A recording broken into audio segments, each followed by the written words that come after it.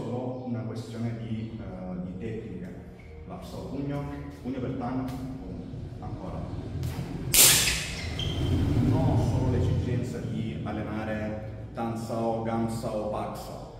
Voglio creare delle connessioni da poter stabilire delle porte d'ingresso.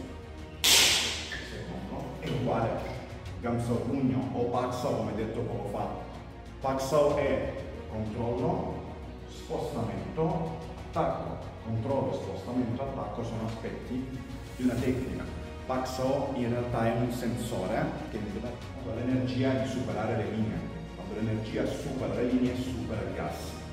Quindi Paksao non è solo controllo, spostamento, attacco, ma è una porta d'ingresso.